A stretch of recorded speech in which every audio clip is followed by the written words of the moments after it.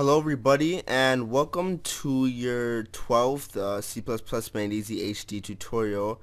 And in this tutorial we're going to be learning about do-while loops. So a do-while loop is exactly what a while loop does, but it guarantees one execution beforehand. And there's many benefits to this, like for if you want to calculate something and then you want to see if a statement is true, then you can continue doing it, etc., etc.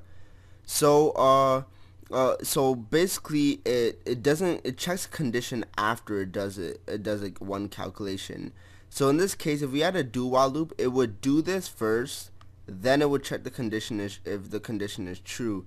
If the condition is true, then it will continue doing it over and over and over until the condition is not true, and so on and so forth. So let us change this around a bit. So we're gonna say do, and we're gonna say while.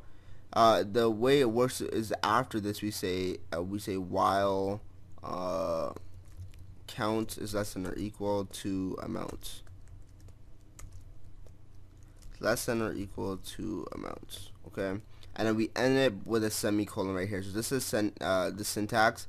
Do, the opening and closing braces. After the closing braces we say while, and we end it with a semicolon. So it's gonna do this for the first iteration. It doesn't matter, even if we say amount is equal to 0, it's still gonna do this at least one point at one time, and then if it's gonna check if this condition is true, and if it is, it's gonna continue. So to show you, just to show you that I'm not lying, I'm gonna say that the amount we're gonna enter is 0. It's still gonna tell us to enter the number 1. If we say 6, then it's going to continue. It's going to say that if you look at this, our average is 1, it gives us a random number. It's because amount is equal to 0. When you do 6, anything divided by 0 is a indefinition. It's not a number, right?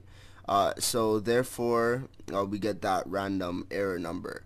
But as I told you, what it does is no matter what the amount is, it's going to do this statement, then after it's going to check. So if you want to make sure something runs at least once, then in a loop, then a do-while loop will be suitable for you.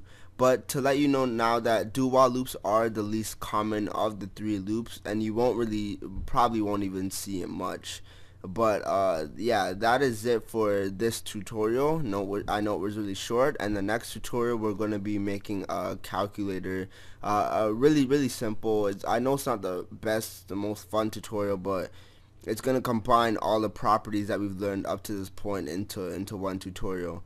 So hopefully you enjoyed it. Thanks for watching, and bye.